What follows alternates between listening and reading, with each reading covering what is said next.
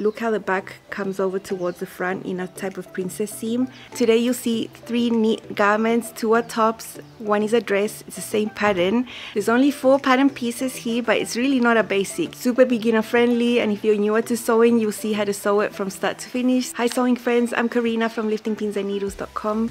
Welcome to this channel that is all about sewing, limitless sewing, and today is about some neat sewing. I have a really cool top or dress for neat fabrics that you can make up in about an hour and a half. At least that's how long it took me with some hand basting. It's not a basic, it fits amazing. It's only 4 pattern pieces. This is the Tidal top and dress from Love Notions.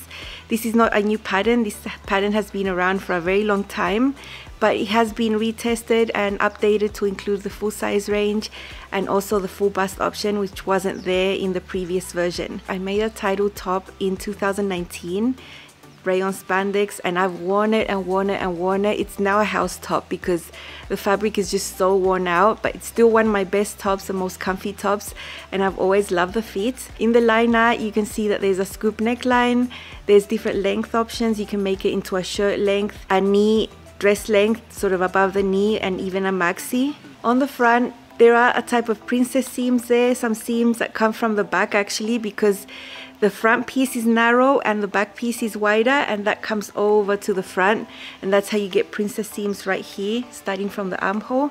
I think it's really nice and looks amazing. It fits amazing. If you're making the shirt version, you can choose whether you want to put the back on the fold or have a center back seam that will add shaping there. I always choose the shaping options because I want things to fit my body as best as they can. A center back seam is always my friend.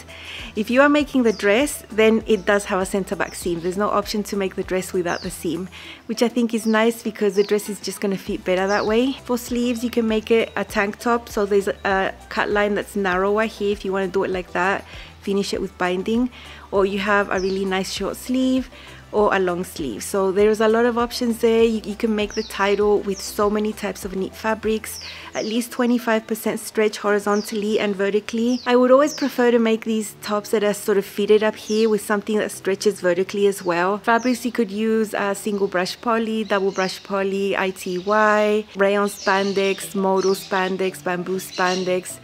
Cotton lycra I think would work really well for the top because the top doesn't have that much ease, so you don't really need anything to drape there. But because the dress versions flare out a little bit, I would not want to make it in cotton spandex unless it was really soft and drapey, which is hard to find in cotton spandex. So just think about that. Maybe if you had a lighter, softer Ponte Roma, you could do that if you wanted it for more colder weather. Maybe some scuba that would drape nicely also. Just think about it. I would even try to make it in a sweater knit for sure. Yeah, you can just use a lot of fabrics. Athletic knits would work fine also. Rayon French terry is also a fabric that's really nice for these types of designs. One adventurous alternative that you can try if you want to is making the front piece with a woven. Only the front piece. You still need the back piece to be a knit because it is fitted at the top. If your back and your sleeves are knit, they will stretch and it will fit. It might feel a little bit more fitted, but it could look really cool. I made one like this in 2020 where the center is a crepe, a little bit sheer, and then the back and the sleeves are rayon spandex, super stretchy, so it's still really comfortable, and it's a really great way to use up little pieces of woven that are really pretty that you might want to highlight against a solid at the back. One thing about fabric, if you make yours in a solid, you will see this detail from the princess seam. You will really be able to see it, and I think that's really nice. If you do a busy print, then that seam line is going to get lost in there. It'll still fit amazing, but you won't really see it. And out of the 3 that I've made, I have one that is like that. It's just a print all over, but it still fits amazing. That is absolutely fine. This print that you're seeing here is a rayon spandex. It's so light and soft and floaty and drapey. I can't wait to wear it. It's going to be amazing on the skin. But if you have plaid, a plaid print or a stripe print, then it can really get fun because you can cut the back piece on the bias. That's what I've done, and that's how I can get chevrons on the back. And then because the back piece comes over to the front, on the side it's going to be diagonal, and then it's going to contrast with the stripes in the center that would be however you want them to be, horizontal or vertical. So if you use any plaid or stripy fabric, you know, even though they are still prints, you are going to be able to see the seam lines. I've got 2 really interesting fabrics that I used like that. One is a black, white and gray type of stripe, but it's not the typical stripe. I love it. Rayon Spandex, super nice. This is a heavier one, a little more structured, but it is going to be absolutely fine for the top. And I've decided to make it with long sleeves for this one. And then the other one is a double brush poly that has plaid with green, beige and black sort of colors in there. I rarely use plaid, but because now I can cut part of it on the bias, I'm all for it. I only have a little piece left over to show you, but you can see what it looks like. The Tidal top and dress is $5 because it's a Feature Friday pattern for only today, but because it is a pattern re-release, it will also be discounted during Saturday and Sunday. I think it's 28% or something for Saturday and Sunday, but today it's over 60% off. If you like the style and it's a pattern you would like to sew, Friday is the day to get it for only $5. If you miss out, you can still get it for a bit less during the weekend. But today's the day, you know. I will leave you my affiliate link in the description box along with all the sale information for this pattern. When you purchase through my link, part of that sale comes back to me as commission, and that is one way that you can support the work that I do here on YouTube without it costing you anything extra. The Tidal is now available up to size 5X, and it goes up to a bust of 57.5 inches and a hip of 59.5 inches. There is a standard bust and a full bust option. For Love Notions, you choose your base size based on your high bust here. If the difference between your high bust and your full bust is 4 inches or more, then the full bust option is going to work for you. You will get 2 inches extra ease at the bust, waist and hips in that case. And you can see in the graphic here that the top is a fitted top. You know, at the bust it says -1 to +1. That depends if you're doing a standard bust or a full bust. In my case, because I'm doing a standard bust, I'm going to have 1 inch of negative ease there. So it just means that around my bust, the garment is actually 1 inch smaller. But that's why you're using knit fabrics, so that's fine. If you're doing the full bust, then you have 1 inch of positive ease. So whichever, it's still going to be nice fitted, semi-fitted here. At the waist you also have a bit of negative ease, and at the hips you have about 3 to 5 inches of positive ease, so it does go a little looser at the hips, but in general it is a semi-fitted top. The dress of course has a lot of ease at the hips because it just flares out, you know. Fitting adjustments, so basic, they are the ones I do all the time. When you look at this front piece, there's a little circle with a little cross in the middle marking where the bust height is. Just basic flat pattern measurements. I know that mine is about 1¼ inches lower than that. So what I do is draw a line above where that mark is, and I lengthen it just underneath the armhole but above where that bust height point is. That's where I lengthen it, so the fullness here comes a bit lower to match where it is on my body, which is lower. So 1¼ inches added there, which also adds length that I need. It also brings the waist notch down where it needs to be. I'm just taller, and that is the only fitting adjustment I did. For the sleeves, I added 1¼ inches because one of my versions has a long sleeve. Short sleeve, I did just as is. That's all, super easy fitting. And I know that I need to add the length up above here on Knit Patterns for Love Notions. I've sewn all of them. I am super familiar with the block and how to accommodate that to my lengths and my body and my bust height, so super easy. If you are newer to sewing and you think this is super complicated because the liner looks more complex, then the next sewing segment is going to be helpful for you. It's only a few minutes. Let's see how to sew the Tidal top and dress.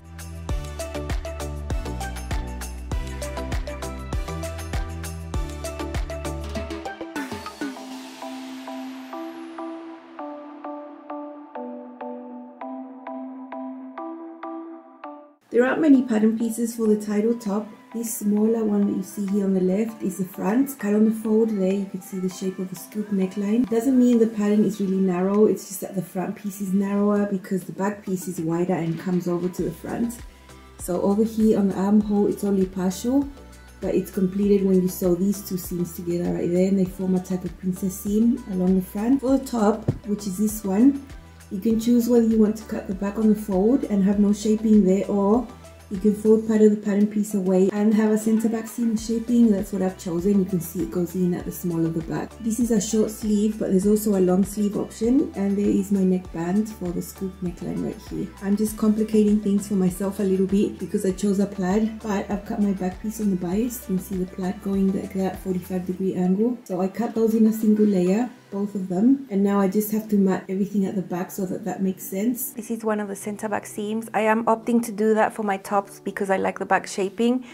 It would be easier for you if you just did it on the fold, if you didn't really care about having a nicer fit. I hand basted this on every single plaid, so I am hoping that everything will stay put because everything is matching so far. And I hand basted it right on the edge where the serger is going to go through.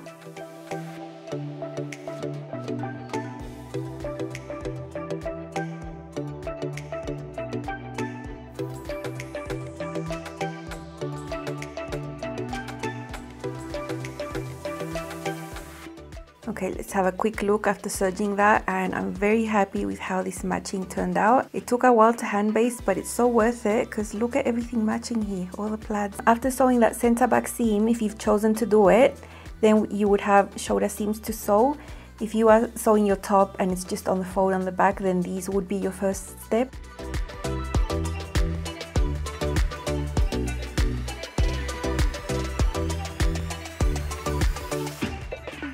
This is a neckband piece. You can also finish the neckline with binding, but I prefer the wider neckband, and I've just sewn the short ends together there. I've done it on the sewing machine so I can just press these seams open. I think it's less bulky than sewing it on the serger. Now I'm just going to fold it lengthwise, wrong sides together. This seam will be a reference, and now I'm going to just divide the band in half over here and mark it with another pin, and then put these two pins together. Now I have the two pins together there in the center, and now I can mark the quarters. Put a pin there, and I'll put a pin there.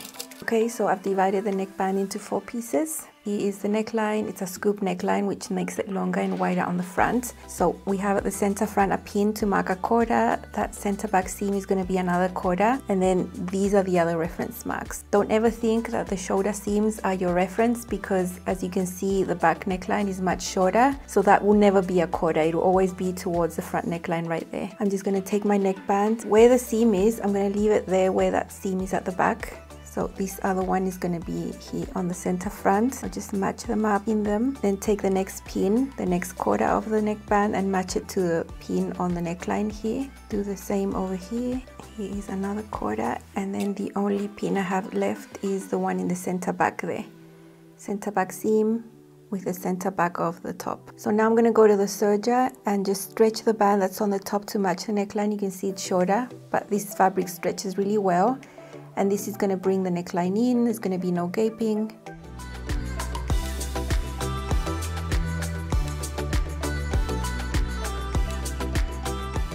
When you're doing this, you're keeping the neckline under there untouched. The only thing you're stretching is the band, like this, so it matches. When you get to an area where there's a shoulder seam, just make sure it's going towards the back.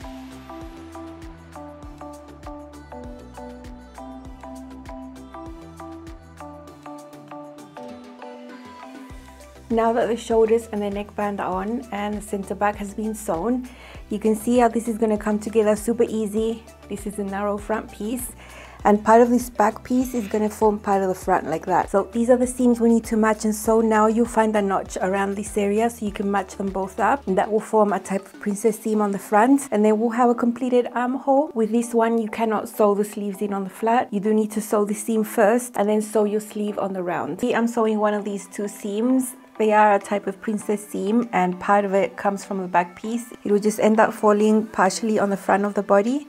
Super easy. I'm doing one and then I'm just doing the other one.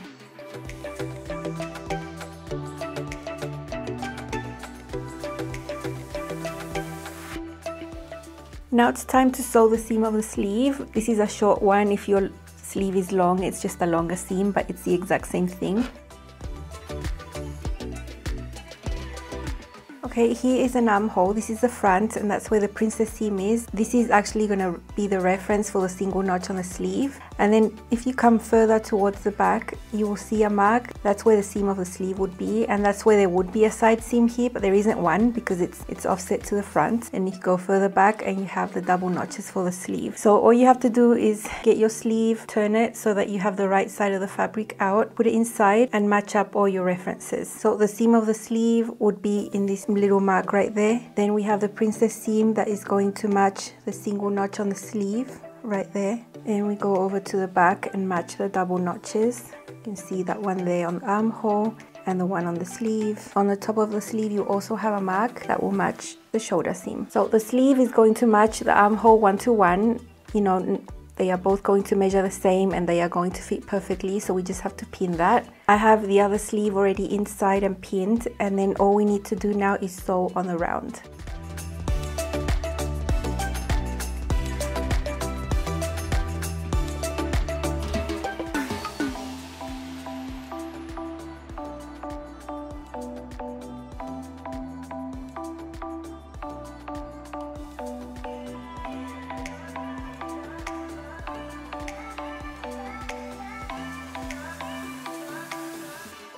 Last step is sewing the hem. I've just serged the edge there, kneaded it up, folded it in and hand basted it. I am sewing from the right side of the fabric, so I do want that folded edge to stay neat under there, and that's the best way I know how to control that. And then I've just got a twin needle here. I've got 2 threads just threaded normally, and then you have 2 threads coming out there. There's nothing different, and you just thread one through one needle and one through the other needle. This is what I'm using, a Schmetz needle. It is a twin needle for stretch, and the distance between the needles is 2.5 millimeters. That's what I like, and it's quite a small needle, 75, because I am working with a lightweight knit.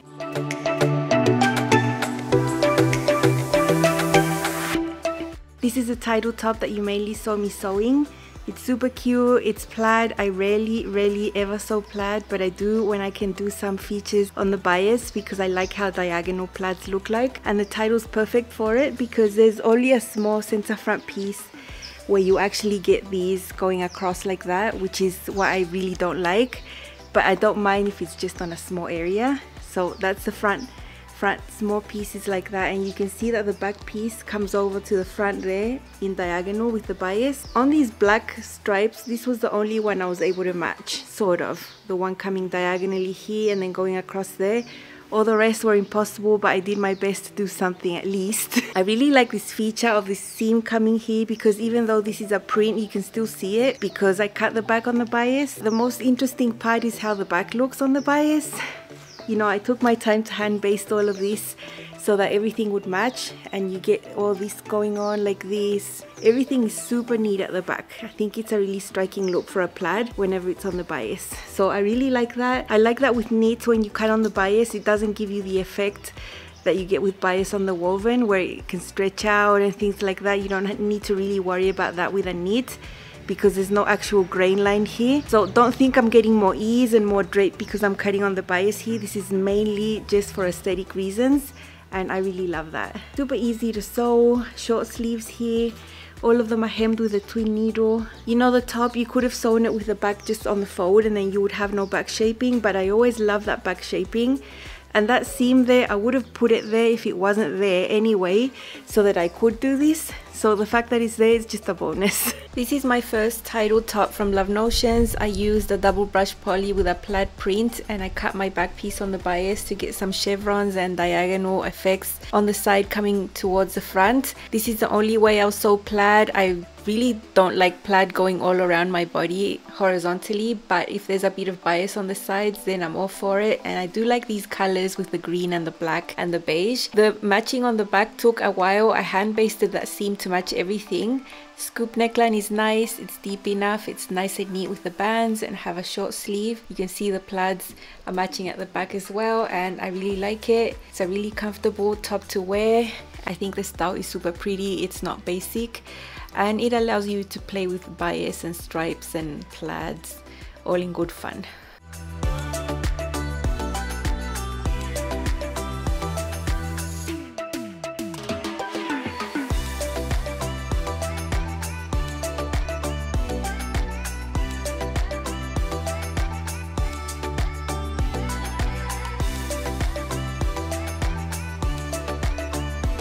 The other one I have is black and white, and it's sort of a stripy print, but different type of stripe. It's not your typical stripe. And you saw me sewing the neckband with this one, and this one has long sleeves. So it's all the same. Because the stripes are like this, and there's like other features within the stripes, I was also able to cut the back on the bias, which I really wanted to do. This is different because the stripes are not really that symmetrical, but you can see that the main white stripes and these stripes are matching. Look at this little thing right there. I think is really awesome. It's just so cool at the back. I think it looks really, really nice. I mean, no one's gonna have a top like this. I love that. And then of course, you know, these stripes are gonna come over to the front diagonally like this, and then meet this one just going up and down, which I think is really nice. I love prints like this where I can still use a print but still show off the seam lines. It's the best for me. Nothing special with the sleeves. They're just long and they fit really well, and they're just stripy up and down. Regular twin needle hem, same as everywhere. My neckband, it looks like I cut it from another fabric. It just ended up being black because it was mainly cut on black. But up here you can see a little bit of the grey that's also in the print. Same as there on the back. I'm in autumn right now. In the afternoons it's getting quite chilly, so a nice long sleeve top is super welcome. This is my second Tidal top. In this case I made it with long sleeves. My Rayon Spandex also has stripes, as you can see, and I was also able to cut the back on the bias to get this really cool chevron effect. These are not your regular stripes. I think they're so pretty and so striking, and black, white and grey is always a classic. It is a fitted top, as you can see. You can see the princess seams fit really well, and part of that back comes over to the front.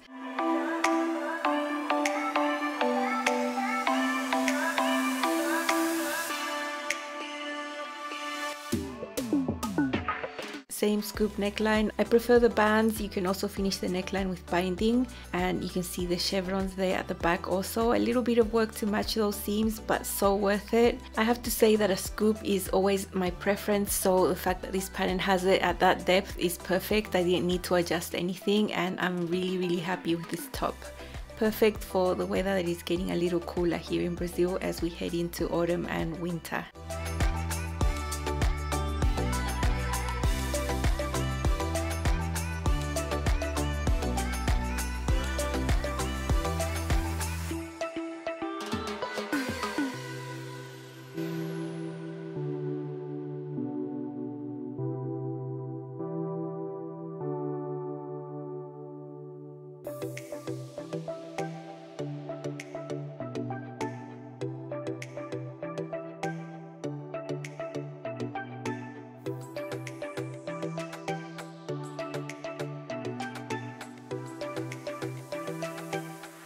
The third one, you saw nothing because I didn't include it in the sewing segment. So this is a dress, and look at this beautiful print. This is a Rayon Spandex. It's super light, super soft. Different feel to this one. This one's a little heavier, a little more structured. So even though they are the same sort of fabric and composition, the weights differ. They feel very different. This one's much more drapey than this one. I've had this one in my stash for at least 3 years, and I'm so glad it's a dress now. I love these burgundy and beige colors. I also went with the short sleeves here. Simple neckband. You can see I don't top stitch any of these neckbands. They lie perfectly flat, and sometimes with some fabrics that are super lightweight, if I top stitch them, I find that I might stretch it out and just ruin that clean look. So I just press it and that's it. It's super nice. This one of course also has that center seam. With this one you can't really see the features that much because it's print all over. So there is a seam right there. You know, this is the seam that will match the single notch of your sleeve right there, that seam. At the back you have a double notch. And then this underarm seam from the sleeve ends up just being there on part of the fold of the fabric. So there is a notch there. But you saw that in the sewing segment, right? It is a sleeve that you cannot set on the flat, which is an exception for most knit patterns. This one needs to be sewn on the round just because of the way the armhole comes together. Otherwise, it just flares out, long, super nice. I love how this one looks. Let's see. Of course, I had to make a dress, and this dress is so cute. It's above the knee, it's Rayon Spandex, super floaty and light, soft to wear, and I love this print with pink tones and burgundy. I've got these burgundy shoes that I really like and I want to match things too. Super nice fit and flare dress that fits amazing. Because this is an all-around print, you can't really see the details too much of the princess seams, but the fit is amazing. The dress has different pattern pieces and it flares out more at the bottom, but it's still nicely fitted at the bust, waist and hips, and I love that. The center back seam gives amazing shaping and I'm so glad it's there. Up on the top it's the same scoop neckline, and I also have a short sleeve here. Can't wait to wear this when the weather gets hot again in a few months, but I haven't made and it was really fun to do, and I'm happy with this one. I mean, I'm still gonna wear it now with a jacket maybe. It's just so nice and it fits amazingly.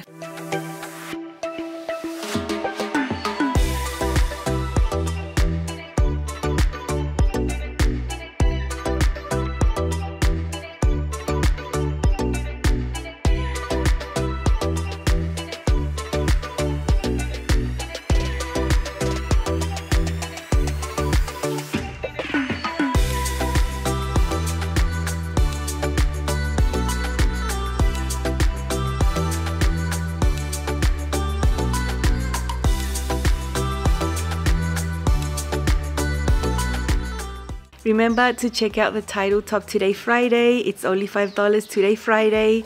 It'll be 28% off for Saturday and Sunday also, so it's still discounted for the rest of the weekend, but today's a better day to get it. I'm super happy with my 3 versions. I think they are all so cool. This one's just amazing. I just love it. It's just so striking. The print, everything is just awesome. I got to use plaid, which I don't usually use. I do buy sometimes because I like the colors, I like this green, and I love that I can cut this on the bias and have the features stand out with this. There's very few designs I like for plaid, and this is one of them, and I'm glad I got to use up the fabric. And this one, this is just going to be so beautiful to wear. I love the colors, so comfy. Fit is amazing, so I'm just a really happy and satisfied person right now. They didn't take long to sew. They were just really nice sews, really relaxing. The best is that they're not basic and they also fit amazing, so sort of ticks all the boxes. This is the end of the video, but I have a little extra information for you if you're interested. There are some other indie brands that are having Memorial Day sales this weekend. Green Style is running one until the 31st through the 31st of May. 30% off site-wide. I will leave that information down below if you're interested to see. Also, 5 out of 4 Patterns is running a similar sale for Memorial Day, 30% off site-wide. I only found out about these, at least you know that they are happening. I'll leave you my playlist with all the patterns I've made from these brands if you're interested to see, and also my affiliate links. That's all from me today. Have an amazing weekend. I'm going to be sewing a pair of woven joggers for my Patreon sew along, and I'm really excited about that. So I will sort of disappear for a few days, but no, I'll see you again on Monday. Yeah, I'll see you again on Monday. Bye and happy sewing.